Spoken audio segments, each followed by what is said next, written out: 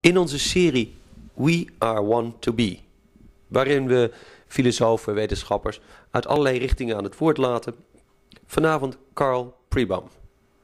Hij is neuroscientist en bekend vanwege zijn ideeën rond de holographic mind. We vonden hem op het Art Meets Science conferentie in Copenhagen en spraken met hem over een hele lekkere lunch aan de haven. Eerst een klein stukje over wat hij zei op het Art Meets Science congres. It's loud enough, but you speak. Yeah, I'm loud. Loudspeaker now. Now we've got an interest. I just want to make a few definitions here. With responsibility, Fritz Perls made a very good comment. To take the stance of being responsible is not enough. The word responsibility can be thought of in terms of responsibility. In other words, just to say that we need to be responsible doesn't help enough. So we'll be responsible, but how? And one of the things that we need to develop is, in a sense of responsibility, is the ability to respond. In other words, to teach people in the first 6 years of life, if not a little later, actually, frontal lobe still developing around 17 to 21. So this whole idea of how to do something responsible is very important. The other thing is, of course, the mandala is a representation of a holographic. I don't hear you. Mandalas are holographic in nature. That's what a holographic representation. If you do Fourier transform on this image that I have of all of you and you have of us, and you do the Fourier transform, which gets you into the hologram, what you get is a mandala. So the idea that everything comes out of a mandala is that basically you have this holographic representation as a potential in the universe, and then all things grow out of it. So I'm very much intrigued with what we just heard. Now, with regard to the economics, I had just one or two things also. I had a paper back in 1955 on utility theory and what parts of the brain are involved, and they do give you equilibrium notions and efficiency. Frontal lobe part of the brain deals with getting this effectiveness that I was talking about, and I think the new economics, therefore, are much more frontal lobe in their frontal lobe, part of the brain up here in the front. Have something to do with the way our culture is finally developing, and it is in fact a very late development in biology as well. The final point is that do not take chaos theory as it is quite as being the panacea for everything as our fashion would now have it. If you do not have constraints on turbulence, then you get these so-called bifurcation and everything goes wild, and pretty soon you do indeed have chaos. So chaos theory, what it needs in order to operate efficiently and compassionately, needs to have constraints on it, or else the thing will just fly apart. So we need to address that. You can't just go into nonlinear dynamics and think it's going to solve all the problems in the world.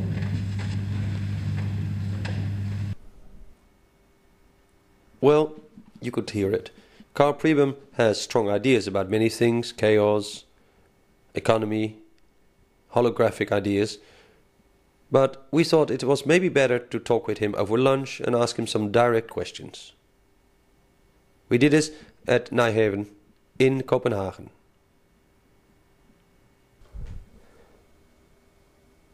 Karl Pribram is neuroscientist. Iemand die onderzoek doet naar de fysieke kwaliteiten van de hersenen. Dat doe je niet alleen door operaties en snijden en dat soort dingen, maar ook met elektrische pulsen en magnetische pulsen. Hij is erg beïnvloed door Michael Talbot met zijn idee over de holographic mind en door de chaostheorie van Prigogine, de Nobelprijswinnaar, waar hij ook heel veel contact mee heeft gehad.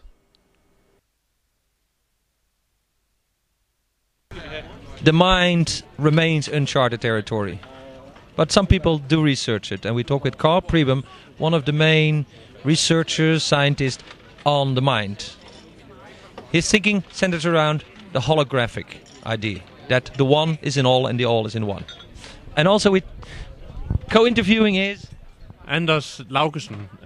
I'm the editor of a little newspaper called the Christian Daily, where we... in Sweden. In Denmark. We are in Denmark now. Okay, here we go. Okay. So really, the first thing that I would ask you to do is to give a very brief introduction to the universe that you have been using your life to experience and to unfold. Well, I'm a brain scientist, and all of my ideas have come from studying the brain and what we've been led to. I'm interested in those aspects of brain science that deal with psychology, our experience, and our behavior. So that's what where my ideas come from the laboratory and that kind of thing. And this has been a field mixing psychology and, you could say, chemistry. Well, not so much chemistry as the electrophysiology, the physics of the brain, rather than the chemistry. And what are the sorts of findings you have reached? I'm sorry, I don't. The findings come from applying the techniques that are available, but then the ideas that come have to be garnered from whatever's available to try to explain what we see in the laboratory. What is the most curious thing about the mind? Well, I since I'm a brain scientist, I can't answer that curious thing that we have mental events going on at all, or conscious mental events. But with regard to the brain, some very curious things. The problem of the distributed order, which gave rise to the holographic idea. The fact that we've just sort of discovered is that brain events, electrical events, change 300-400 times per second. Things of that kind are very, very different from the way we thought about the brain, let's say, 30-40 years ago. One of the main topics, I suppose, for the last 20 years has been the question of consciousness. What is consciousness? How does that relate to your area? Very much so. I've been writing about it at least for the last 30 years. And we can have a sip of beer while we're in the process here. Oh, thank you. At a nice harbor place in Copenhagen, yeah? What this is called? Nyhavn. The New Haber. New Haber, yeah. New Haven. Oh. It looks rather old, in fact. Oh, but it is new. These houses, I have pictures taken 20, 30 years ago, 40 years ago maybe even, of this part because it's such a gorgeous view.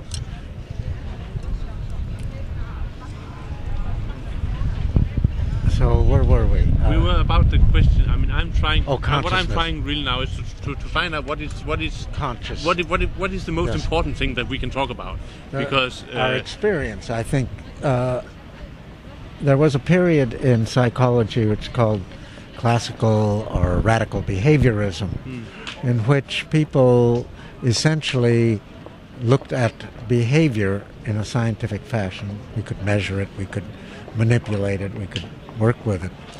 And I was a brain surgeon to start with, and I became aware of some patients whose experience didn't fit their behavior. They would eat a lot, but they were not hungry. They would be blind. It's called blind sight. They would not see anything over here, but if you asked them to point to something just by guessing, they could do it. So the personal experience and the behavior were different from each other. And so in a book that George Miller and I wrote, Gene Galanter, back in 1960, started a revolution in psychology called the cognitive revolution, because we called ourselves subjective behaviorists. That is, that indeed things go on inside of our heads that we consider that we can be aware of, and they do not necessarily get expressed in behavior. And there are things in behavior that we are not consciously aware of. Of course, Freud said that part already. Yeah. So, and I have done a book on Freud too, and so that was the first big, shall we say, change in my own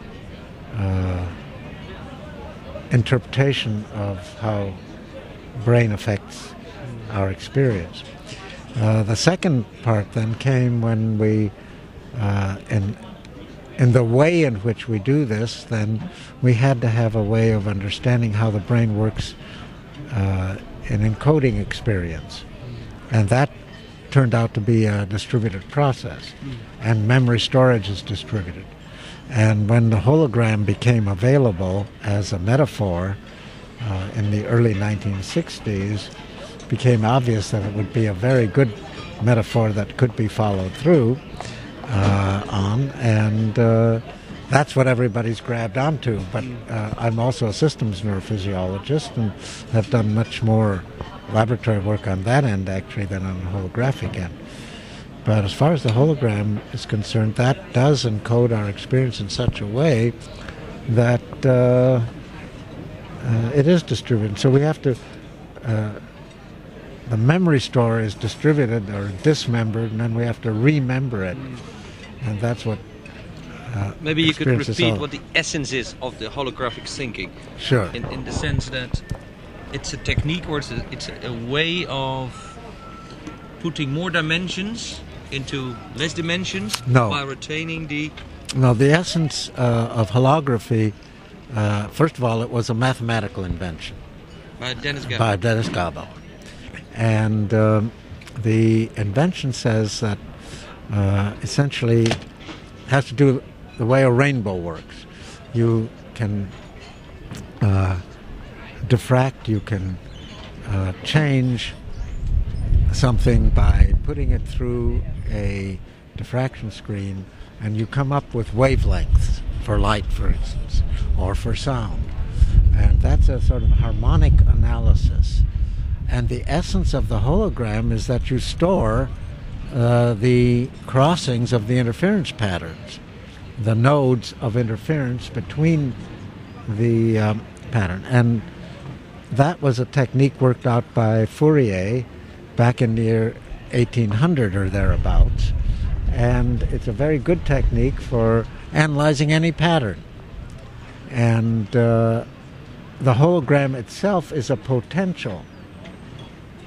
It's a way of storing something in the brain. It's a way that probably the universe also has one sort of storage aspect to it, which, when you then do the inverse transform, gets you back into space and time. So the Fourier way of looking at things is simply a transformation into this enfolded order where everything is everywhere. Leibniz called it a monad back in 17th century. In simple terms, it means that if you have a hologram and you take a little piece of it, it contains the whole image. That's correct. Not to the same level of detail, maybe, but it contains the whole image. It depends. You have to think of it sort of like a zoom lens.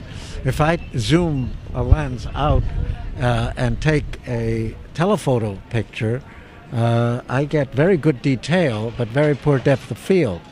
When I use it as a wide-angle lens, then I get very good depth of field, but loss of detail. And that is just the way a hologram, a small piece of hologram, gets you better depth of field, but loss of resolution. A large hologram gives you poor depth of field and larger. And you came to the conclusion, partly based on your work as a neurosurgeon, that the brain works in a similar way. That in some respects, yes. That in some respects, some parts of the brain contain the whole. And in fact, if somebody loses the ability that is normally, say, for his right hand, that on a later part it might revive again, and that his memory, most notably, is stored in all kinds of parts in the brain. And even if a person loses half his brain, he still might have his memories. That's right. And so you've got to, those are the facts. And then we have a mathematical description of this and a lot of data that we've gathered in the laboratory that support this kind of a description. But from there on, the world started to realize that this image of a holograph is not only nice to see little pictures, but in fact is something that goes for the whole world, and that many phenomena that we see are... We owe this really to David Bohm, who called it the implicate order in physics. And he suggested that, in fact, if we look at the universe without lenses, what we see is a hologram. So that there is an order in the universe. That doesn't mean that there are not stars there and all of that, but that there is a background, as it were, of an order in the universe, out of which then matter and discrete time, space kinds of things develop. So that was his idea. But that notion has been around for a very long time, and in the old days people spoke about ether. These days people like Rupert Sheldrake sometimes talk about morphogenetic fields, and for me it seems all a little bit of the same idea, that there's something that pervades everything. Well, they're somewhat different. With regard to the ether, first time I heard David Bohm, I went to a class that he was teaching. At the end of the class, I went up to him and I said, you know, all the problems you raise really could be solved if you just reinvent the ether. Which is the substance that the Greeks spoke about as it's in everywhere, you can touch it, but it's there. Exactly. And I sometimes finish my talks by saying, well, you know, if there is such a thing as a holographic background to things, and the Upanishads and the Veda already had all of that in there, but they got it from us. We did all the hard work, and they just stole it from us, and they just plagiarized it. I think the lady wants to come with our food. Okay, you want Okay. Yes, we can. In fact, is this a good way to go? Yes, that's fine. Yeah. I'm a physicist myself, so... Oh, you are? Yeah, Oh, that's You're sorry, fine. you are. I'm a So physicist. you understand. I see. See, physicists always understand what I'm About talking what things are, and Hamiltonians and shit like that. That's right. Well, we should get into that, because the hologram is only one aspect of things, and I think we should get into... Yeah, the entropy thing, maybe. That's right. Yeah. Okay. The problem is often that you sometimes you sense that a person is very interesting and has got something on the heart, but of course, as a Laat me lopen, hè? journalist, it's not possible to know everything about everything. So it's a big help for me that. Well, yeah, in a way that is. But you see, as a journalist, what you have to learn is that your task is to to welcome information. Not to seek it, but to welcome it. And as you do now, it's what a real journalist should do. You have brought together someone who might know a little bit more about these things, and a person who knows a lot about these things. And so you, in fact, have created what you need. A good situation. And that is what you see more and more if you are open to it, that the world is really, it gives you what you need. Isn't that's a fascinating thing? If you have some kind of a center, the world somehow plays into it from time to time. You just have to be patient. Yeah, and to be there and kind of... Mm-hmm.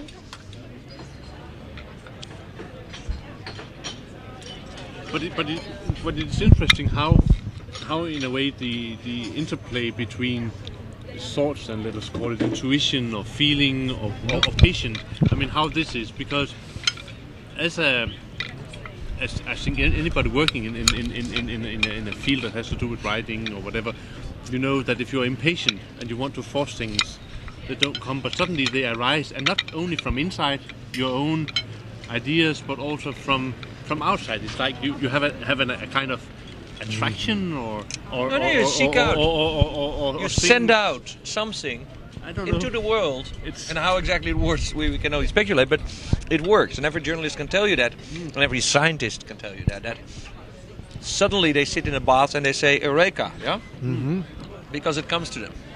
They have told the universe, in by way of thinking about it, or expressing themselves, whatever, opening up, that this is what they need, and then it comes.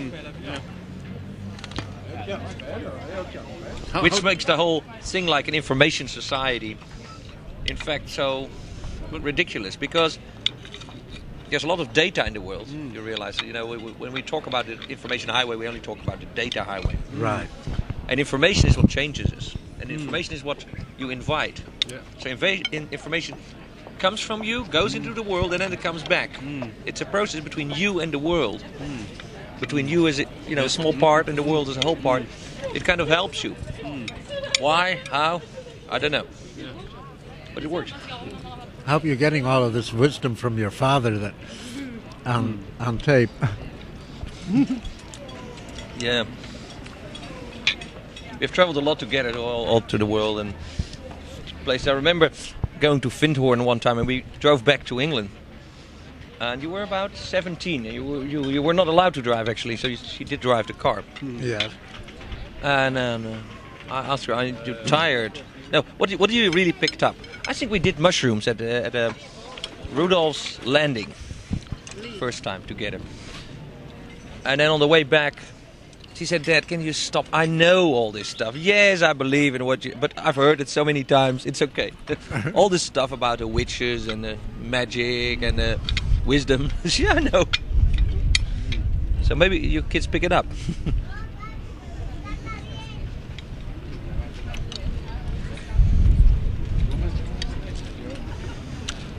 But it's very funny to see how this story about the holographic universe and I kind of gains momentum. And as I say, reading your stuff today, I realized that talking about holographic media, in fact, a medium, which is, according to Marshall McLuhan, like an extension of man's senses, externalization of senses, they become holographic. You realize if you listen to a little CD-ROM or a CD, whatever, audio, and what you get there is not only the music, you get the whole thing of technology, of the coding, the PCM coding of the disc, the a world of mathematics going into coding that stuff on it. You don't hear it, but in a way you're influenced by it. By that you're related to all these economic factors that have made a CD, from the plastic to the artist. But then I mean, taking the example of the CD, I'm very, very fond of music, and I really love to listen to music. And I think that you can hear, when you break things into digital bits, You can hear the difference. You can hear the difference. I mean, it's difficult to explain what it is, but even though you have very, very good hi-fi equipment, you can hear the difference. And that is then another thing about this whole communication technology, that we get some of it. Yeah, digitalization. Nothing can replace the meeting or the... well, a technical person would say, yeah, well, you haven't digitized it to a high enough rate. Your frequency of digitization is not enough. I don't know whether it's that. That's true, no? But I mean, this is just an example of the problem in any kind of communication, that it loses. It always loses something. But it gets pretty good. As if you go to a concert and you're really at the mercy of the concert hall also. So some concert halls are very good and others are not. Yeah, that's true. Of course, that's true. But even at the concert, you might see a person or sense a person or whatever. I mean, all those things that in a way creates community or I mean communication. Communio has to do with this. Yeah, but isn't that? Come on, even technology can explain that. We can measure the electric field around a person. I'm sure you can do that. Yes, up to a certain distance. So all the stories about auras and whatever you called it in the old days are true. There's a certain thing there. Now it's very logical that if you're in the vicinity of other people, that there is an interaction. Two fields, they interact. So if you're with a bunch of people at a concert, there's a different energetic field. Now our equipment might not be good enough to really differentiate what's happening and so on, but it's very logical that there is a thing happening. And while you sit at home, you don't have that until we find again a technology that you set on the table here and say, oh, come on, this is the aura of whatever, this politician or that person or Jesus Christ things. And maybe that's what happened in the Middle Ages, that people were, since there was less distortion, less pollution by radio waves, that maybe when they thought about parts of Jesus Christ and stuff, which they put in a church, maybe they did feel the radiation. Some of it might have been bogus, but there must have been some truth to it, yeah? Well, there is a lot of self-hypnosis and so on that goes on. There may be a kernel of that sort of thing happening, and then it gets to be a mass hysteria kind of thing, and that can be very effective. I mean, people can be cured of their ills. But don't you think it's true? One of the things that I was in Italy at a place where they believe they can do time travel. It's called Damanhur. Very interesting with selfic, what do they call selfic technology. Old stuff. But also coils from Tesla. That kind of stuff. Weird stuff. Anyway, I was there in a space that was totally gilded with gold on all sides. And I had such a weird experience. As if my persona came back from the walls. Very much. So I came to the idea that a crown, a golden crown, has some function. And that's a question I ask to you. Suppose we find a crown. Should I keep this? Or No. you can be fresh one? Thank you. Okay. Suppose we find a crown. Now, it might be the crown of England that has maybe even more special capabilities, but let's make a golden thing. Putting it over someone's head. Do you think it would influence the brainscape, the EEG, the electromagnetic field? Well, now, I think we have to take things in scale. I think that whatever's going on there, compared to what the social situation is that endows a king with the idea that he's all powerful or that he's a monarch, I think that kind of memory is much more powerful than any electrical or magnetic field that would be produced. After all, our heart is producing a tremendous field all the time, and there are some people I know who are studying this very carefully, but each of these things has a role to play, but it's not as big as you would say that kings are kings because of the gold in their crown. I'm just interested to see if there's no way of finding out. Well, we can put a crown on someone's head and see what the brainwaves have changed. But that's because maybe they think differently. Yeah, but I'm sure science has ways to trick people into having a crown without knowing. Well, all right. If that's what if I put a crown on your head and you don't feel crowned, then there would be a way of finding out. But of course, anything that changes the field in the brain will also change the electrical field you're recording from. So you've got some problems in the actual technology there. But it's an interesting thought, isn't it? Well, to get back to things that we can do now, and that is conscious experience, and I don't like to use the word consciousness because that's defined in so many different ways. But our personal conscious experience, by using hypnosis and finding out how people respond, who are highly hypnotizable people versus low hypnotizable people, we can show that when they do not experience what they experienced before as pain, and now their hypnotizer don't experience it as pain, we can show the changes in the brain that go on as a function of that. So, there are things that we can do.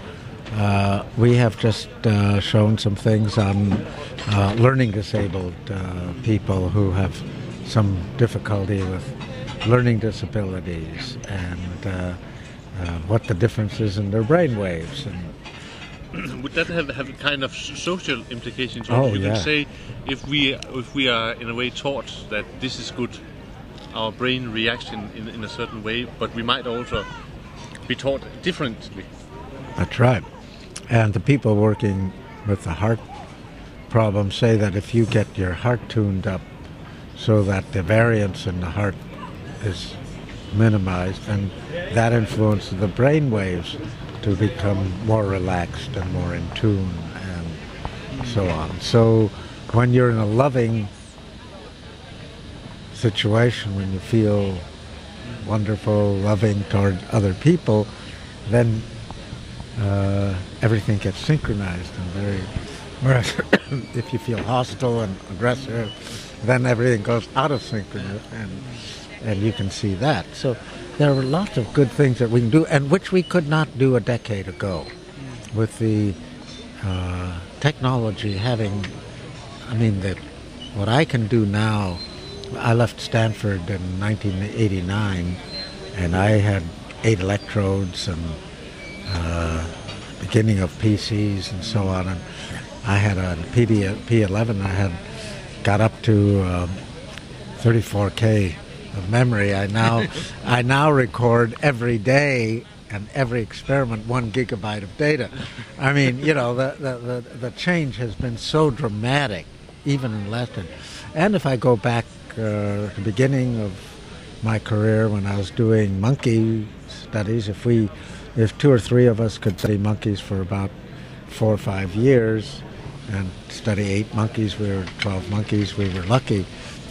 Toward the end of my time at Stanford, I was testing 100 monkeys a day. Everything. I've been computerized since 1958, so. But does this mean that, let's take something like transcendental meditation. Maharishi Mahesh Yogi always claimed that indeed if people became more quiet, followed his way of meditation, which was a very classic meditation with the mantra, then they would feel better, and because of that the world would change. Right. Now, whether the world will change is another thing, but do you think that your technology now could prove that indeed their brain function kind of got better? Well, I don't know what better means in these terms, but what the Maharishi, I have visited his place in Switzerland. He flew me there, actually. And we got along very well. And I wanted to do a meditation study, but his people objected. So I've been doing hypnosis, but I've been wanting to do some meditation work too. But their own people showed that the frontal lobe theta rhythms become more coherent across the hemispheres. So at least we know that some changes. Now, when you say better or worse, then you have to have some criterion of what you mean. And of course that we don't, I mean, that gets into another area that... Of course, because if you are being threatened in a war or whatever, a very calm, relaxed state of mind might not help you get out of the situation. So Exactly. What is good or worse? Well, it might too. If you've got a trench to stay in, you'll stay in the trench instead of getting out. But, so these value things have to be handled in a very situational way, that each situation produces what we call good or bad. I call this a structural pragmatism, that Yeah. In fact, the technology you were working on 10 years ago is now out on the streets, because everybody can buy a PC with enough processing power. He buys a card with electrodes and can measure his brain. And in fact, there's many machines out on the market, even for the amateur, to do what people would call biofeedback or brain training. Or Oh, yes. what do you think about that? Well, fine. I mean, the more the merrier. I mean, all of that is great. I think there's a difference between having fun with these things and playing with them and doing serious science. I mean, you have to sort of separate, but the way a serious scientist starts is always having fun. And the problem then is, how much effort and how much support can you get to track it down until you can be so sure that everybody shares this, that you can share it with other people, whatever you find. And that's there's of course also the danger. Suppose that people get the notion that being more calm and relaxed is one way to fight, say, cancer or whatever disease. And things like brain machines, you know them, have at times, well, they haven't actually claimed that, but there was the feeling you're more relaxed and so you're better. So this works as a preventive or even a curative thing against all kinds of diseases. Now that's a danger, or how do you see Well, the danger is not in the technology, the danger is in the people who use it. And certainly we're all hopeful that there will be psychological ways of preventing cancer, as well as physiological ways of doing it. I was trained as a surgeon. I was always told the aim of surgery is to eliminate it, so we don't have to do it anymore. And that's certainly true. And I wouldn't be surprised if in due time we will be able to at least... Yeah, well, there are a number of technologies around. That's right, that we will not have as many cancers. That doesn't mean it's a cure-all. But I think in many respects we very often bring on our own diseases, such as the obvious one, smoking, brings on a tremendous number of diseases. And in the States we're very aware of that. Are you a wasp or a bee? Yeah, I woke up this morning having a wasp in my ear. You did? Yes. Oh. Did he sting you? Yes, it Oh, stung me. no. But I would He's in your, getting in your pocket it now. smelled that I was a good... That's right. Take you 3 away, because maybe that's... Thank you. Clear it off. I would like to continue in the sense that, I mean, I understand this, the value of knowing more about the brain and so on, but if you relate this to the area of spirituality, Yes. I mean, in the religious traditions you have occurrences in prayer or in meditation or in rituals that are different from ordinary perception. Now, would your research in a way reduce that to, you could say, an occurrence of the mind, or can we bring in the notion of spirit here? Okay. It's very interesting how you put that, because when you said mind, you pointed to your head, and then spirit, you went like this, out in the... I have a definition that mental events are emergent properties of brain events, and that those aspects of mind, of mental processes that we as humans especially want to engage larger, more encompassing realities, let's say social realities, or could be science, could be religion. There are various ways that we like to get in touch with something beyond ourselves. That's called spiritual. Now, I don't like the term mind. I prefer to have mental processes. I don't like the term spirit. I like it spiritual processes, because you reify, you make concrete something that isn't. Gravity is bad enough. Gravity is always a relation, and people start looking for gravitons. I guess I'm still to get something to eat. You all you didn't have 2 courses. No, you can share mine. Yeah, that's all right. Well, this food is so good that I'm just going to have some and then starve. I'll have problems with my wife if I take 2 courses. So. Well, what I had, the herring, is something we have a hard time getting really good. It's so wonderful. Yeah. So you prefer the process? Yes, these are processes. These are relationships. Oh, there it is. Thank you. But what I have seen during these 2 days is that obviously you have a great respect for Buddhism. Yes. And I mean, Tibetan Buddhism especially is, yes, I suppose, very much a system that brings out things in your mental processes that are very unusual and hard to understand. I do think that the Buddhists say that they bring about processes that are truly natural, and they take away the perturbations, the hanging on to the self, to the ego. So what they say, it brings you back to the natural state, isn't that? Right. But how does this relate to the function of the brain? I mean, I know this is well, without being a reductionist, Levi-Strauss said, and I've said this at the conference, that Levi-Strauss said that fairly simple things can be maybe reduced down to their elements, but that anything that gets slightly complicated, you have to deal with relations. That's what structuralism is all about.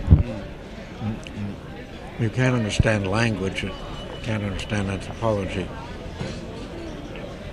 by trying to reduce it. What you have is different levels, different scales of investigation and different scales of existence, and you study the relationship within scale and between scales, and that's called structuralism. In a way, it's the antithesis of postmodernism, but not completely. So, I want to know how the brain operates when somebody is in a trance state, or when somebody is in a meditation state, or when the Sufis do their whirling dervishes. You can't do it then, but when they get into the state, when they put knives through their, these are things that we can now begin to look at. We have the techniques, and we should do that. And I've invited some Sufis, see if they'll ever get to my lab, and the things are not yet portable with what we can do. We have 128 electrodes, and the computers are still fairly big. But aren't you afraid that at the time that you're gonna measure these people and say, oh yes, this special trance state can be seen as these and these and these electric impulses in the mind, and then someone else will find how to... The electrical impulses are never in the mind. The mind is an inference from behavior, whether it be verbal behavior or whatever. Okay, now well, let's say that you can measure it on the skull or wherever in the brain. Then someone else say, oh yeah, but this is due to receptor B reacting to that, and then scientist number 7 will invent a little pill that brings you to that state, and then Marvin Minsky is going to say, hey, the meat computer did it again. Yeah, there are those who'll try to do that. I don't think that it's going to be that successful, because I think it confounds scale. I mean, what's happening in the brain, what's happening electrically in the brain, what's happening chemically in the brain is at a different scale from what happens as an experience. Yeah, but still, people take things like Well, I hope they're ecstasy or whatever, and they have experiences that they say are similar to Zen meditation. I'll attest to that. That it gives me similar unity experiences sometimes. Yeah, and hopefully you have it during orgasm, and when you're... Yeah. So, I mean, we had a conference 2 years ago, same set of conferences that I'm at here, we called Scale and Conscious Experience. And we had quantum physicists all the way up to behaviorists, and everybody contributed. And I don't think you can understand these things without knowing what's going on at each scale, but you don't reduce it down. Yes, maybe somebody will get a pill that will make you feel in a particular way, and maybe people get addicted, and then we have an addiction problem. I'd much prefer to do it without the pill. I mean, but this then becomes the society has to decide how it's going to manage. Yeah, but the practical problem is that, I did meditation and stuff, and I got to some kind of experience there that I saw as a divine, inspired grace, whatever. Now kids go do disco, they take an ecstasy pill, their brain, demonstrable so, gets into a certain state that even the scientists now can trace down in the work you do. And they think, oh well, this is just another technology, and they don't make the connection to the wider reality.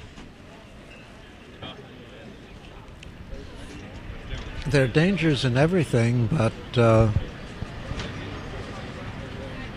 when Huxley and I were on a television program together, I compared the drug scene to automobiles. I mean, you can take that truck that just went by, the guy could run right through here and kill us all, but he doesn't. And I think we have to learn to live with drug effects and manage them the way we do automobiles and all other dangerous vehicles. And there's no reason why we shouldn't learn how to do that.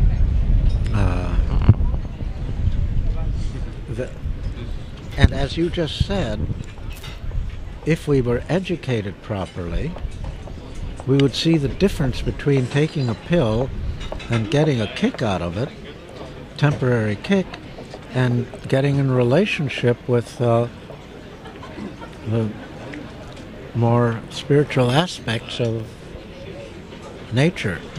And there's a big difference. And with proper education, people can get it. So does this mean, if I understand you correctly, that, for instance, when you had this pill Funtex, Yes. That, according to what I've heard, can seem to help people with certain mental problems to get in a more durable state of that this is A shortcut. as a good solution as, let us say, going through long psychoanalysis that might then chemically change your things, or is it a shortcut that? I think that's fine. I mean, if you want to use drugs briefly to induce certain states that make you more susceptible to psychotherapy, for instance, there's nothing wrong with that, and does cut things much. You don't have to spend 7 years. The danger comes only when you begin to be addicted to the drug and substitute the drug for real life. Thanks. That was Karl Pribram.